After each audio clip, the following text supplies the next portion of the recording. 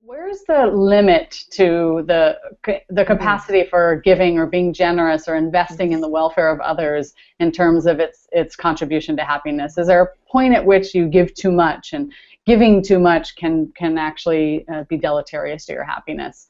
What do you think about that?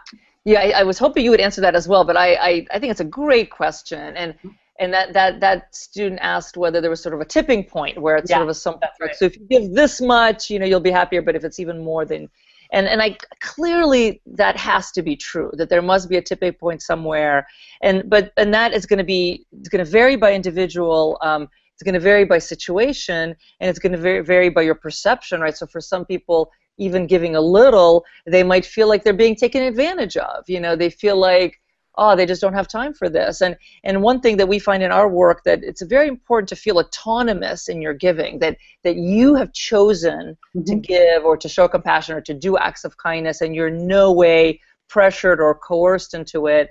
And so, for example, studies of caregivers. So if you're a caregiver of a spouse who has Alzheimer's or is ill or has a chronic condition, caregivers have a much higher rates of depression than people who are not caregivers. And clearly these are people who are giving a lot and very much, and it's not really up to them. They don't have much control over it.